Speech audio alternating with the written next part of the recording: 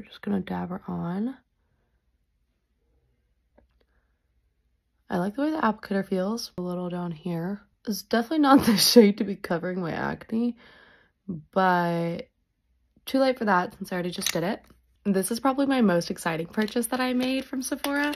I bought myself the Hourglass concealer brush, which I don't know why, but getting a fresh brush just gets me going so much. I love it so much. This brush was expensive, so I hope it's worth it, but I've seen so many people use it, and for some reason, I just couldn't let it go. Like this brush specifically, have not purchased a new brush in so long, but this one, I just wanted it, and I'm so excited that I have it. For anyone who's wondering, it's their Seamless Finish Concealer Brush.